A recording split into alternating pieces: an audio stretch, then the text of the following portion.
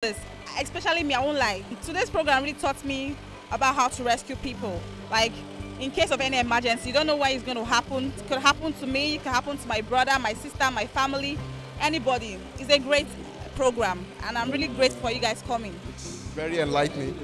There are things I thought I know about CPR before, but I got it all wrong, and they've shed more lights onto CPR. And doing the practicals is also very good. You know how to go into action when you are in that kind of situation. I'm really glad for this opportunity. I've really gained a lot of things is learned.